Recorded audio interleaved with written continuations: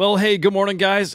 Things in NFTs certainly throttling back here in the past 24, 48 hours. You've certainly felt it, whether it's spring break, whether it's people pulling back, waiting for the Bitcoin halving. You've almost certainly felt that people have pulled back on social media, on X. But of course, in NFT sales, we're not seeing a lot of big new mints, and we're not seeing a lot of secondary action. Of course, today we're getting into all of that. By the way, we're starting here with a look at a new Nice Aunties piece. This is called How to Make a Snack. I told you guys when Nice Aunties drops anything, we're showing it here. It's how we're kicking off the show. And like always, it's as wonderful as it is bizarre. Love this stuff. Now, guys, before we get in, hope you caught the live show yesterday, because yes, we're still hitting it 7 days a week over on Inside NFTs. So make sure you subscribe here to Inside NFTs right here on YouTube, and also follow over on X. Also over on X, my friend and my coworker here, Scott, well, he's giving away some whitelist spots to the CryptoSlam NFT collection. So if you've not won your spot yet, you got to follow Scott here, and you just follow, like, retweet his tweet. You still got a few hours left, so make sure you get into that. And then obviously, you got to be following CryptoSlam over on X. A lot of big news dropping here soon. So let's get into the damn show, and we'll start with a look at the Forecast 500 NFT index. You can see that we have lost some value here in the NFT market, down 0.58% in the past 24 hours. But you can see here more recently, close to flat, and we've certainly broken that massive skid we saw last week. Remember, the 7-day stretch last week, we were down over 11%. Now stabilizing quite a bit, and if I zoom out to the 30 days, you really do see that skid here, and then the stabilization here on the right side of this chart. Now we stabilized because actually floor prices have stabilized here. You see in the past 7 days, a lot of the major collections actually are up in floor prices. Past 24 hours, kind of a mixed bag. Crypto, on the other hand, well, those major tokens, they're all down in the past 7 days. So rising floor prices, falling crypto prices, they kind of offset each other here, and it's why the value of the NFT market is holding rather flat now. Now, NFT sales in the past couple days here, it is a little concerning. You can see Friday, just 28.6 million in sales. Yesterday, 28.4 million in sales. And these are two of our lowest days of sales this year. More concerning though, and you know what, maybe that's not the perfect word, but more noteworthy here is unique sellers yesterday at 26,000. Well, guys, I'm scrolling back and back and back, and I'm having trouble finding a lower day. In fact, I have to go all the way back to 2021 to find similar numbers here. Now, there's a chance some of this data is still processing, but what I really think is happening is traders are throttling back. I'm going to get into why in just a moment here. First, I want to take a peek at the weekly numbers here too. The data period for the current week we're in, well, this will end in about 12 hours here this evening. And as of right this moment, 236 million in sales. So clearly, we're not going to finish with our lowest week of sales in 2024, but we are pretty darn low, and we likely will finish as the 4th or 5th lowest sales for the year. Now, we'll get deeper into that tomorrow when the data period closes, but for now, probably not surprising. Again, you have felt this here, especially the past few days. Now, as far as what's moving the market here in the past 24 hours, got the General Ordinals collection at the top. That's followed by the Node Monkeys, D-Market, Howdy Hats over on Solana, the Fraganas, Pudgy Penguins, Gods Unchained, the Bored Ape Yacht Club, Mad Lads, and Pandora rounds out your top 10. And Bitcoin is your top blockchain by sales volume, just over 9 million in sales here in the past 24 hours. And wow, we've had some really big sales here, including this Mad Lad that sold for 1,000 Sol. Guys, $173,000. And then never a surprise to see a CryptoPunk up here, 50 ETH sale, $169,000. Now, over on Bitcoin, Runestone technically is your top selling collection, actually across any blockchain. In the past 24 hours, about 3.5 million in sales. And we also have a new collection called Game of Blocks. This is another big supply collection. I'm talking about 80,000 pieces here. And these were airdropped to random Bitcoin wallets. Looks like holders are in for a game here very similar to Chainface's Arena by Nate Alex over on ETH. So we'll be keeping our eyes over on that. High volume collection, just very low prices here at 0.002 Bitcoin. But let's see if the community rallies around that game there. It does look kind of fun. So clearly on Bitcoin, people still enjoying collecting ordinals, trading ordinals. But on Ethereum, things just treading water. On Solana, we've seen it here the past few weeks.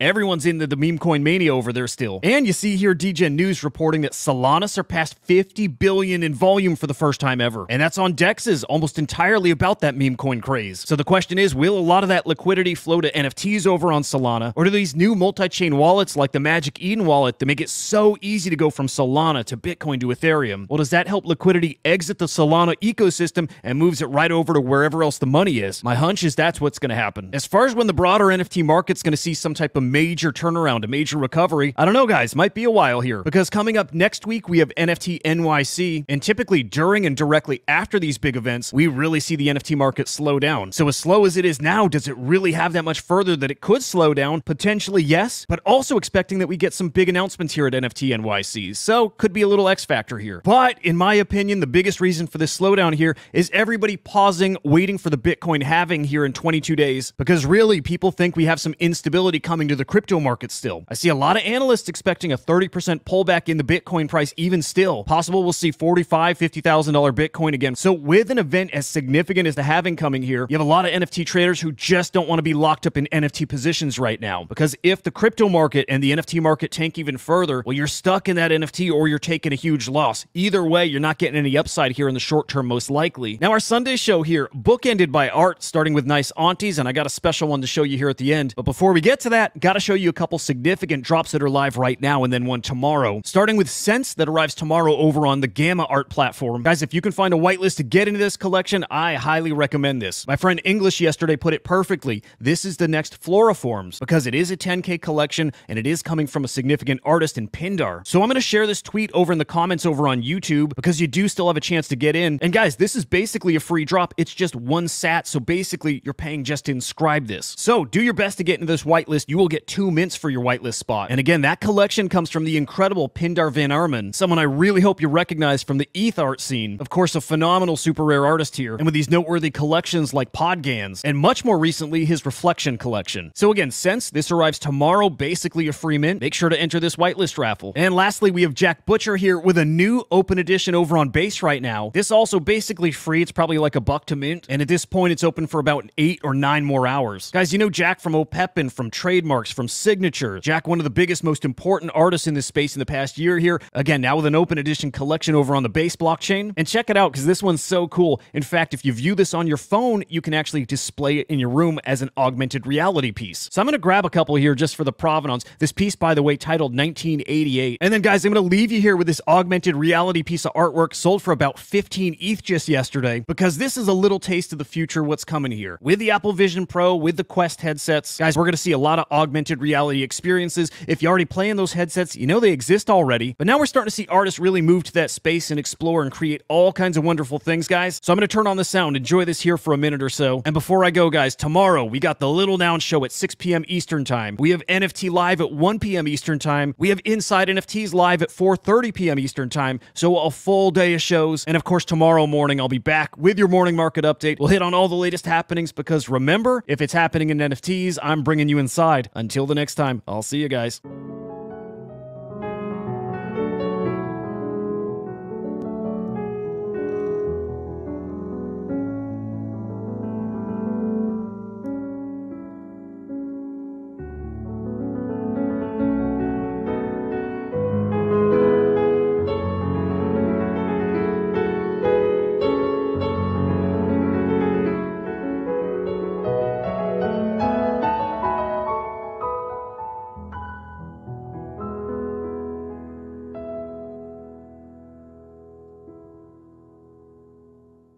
And what you just saw there, I can't stop smiling, by the way, but is a new piece of art from Monster Mike. Absolutely incredible. Again, guys, we'll see you tomorrow.